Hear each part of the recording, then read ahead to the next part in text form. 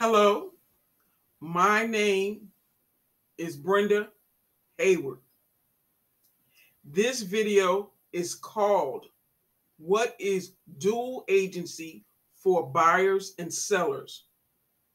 Buyers and sellers, the dual agency is when one real estate agent handles both sides of the home sale transaction from offer to closing. This opportunity is not in all states. Most of the time, buyers works with a buyer's agent who assists them in getting the best price for the home they want to purchase. The seller uses a listing agent who enters the listings on the MLS, scheduling, showing, and negotiate with the buyers to get the highest possible sales price. Because the agent cannot fight for both interests, the competing parties prefer to work with their own agent.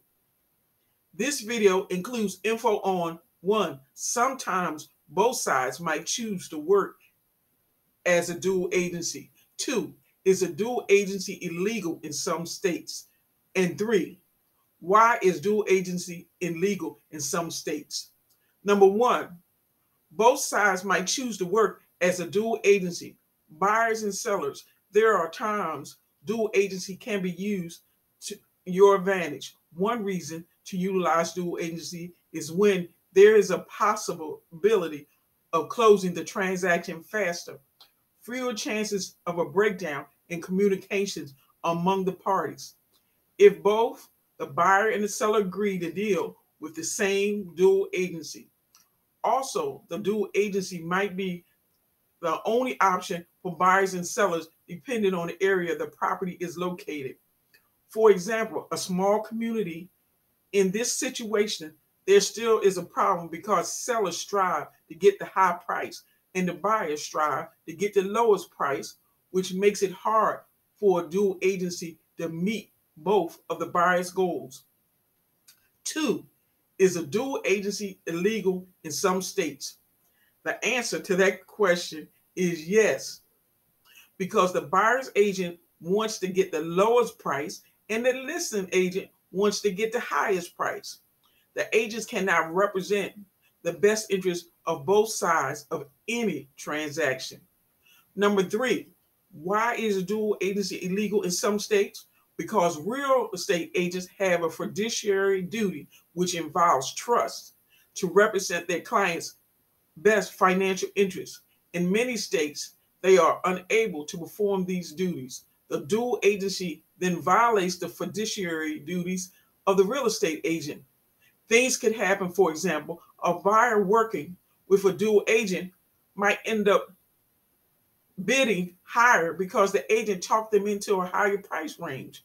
Or the seller might accept a lower sales price because the agent convinced the seller this is a great offer supporting the buyer.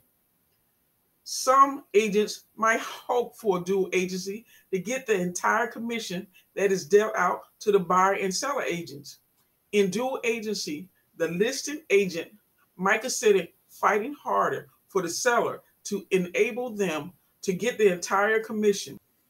Just remember, a high sales price means a high commission to take home. The 8 states where dual agency is not allowed is Alaska, Colorado, Florida, Kansas, Maryland, Texas, Vermont, Wyoming. Dual agency is allowed in most states. However, they must disclose this information to the buyer and the seller or risk losing their real estate license. This information must be reviewed and signed by both the buyer and the seller. Please let me know if you like this video by clicking the thumbs up, subscribing, or leaving comments below. My name is Brenda Hayward, and thanks for your time.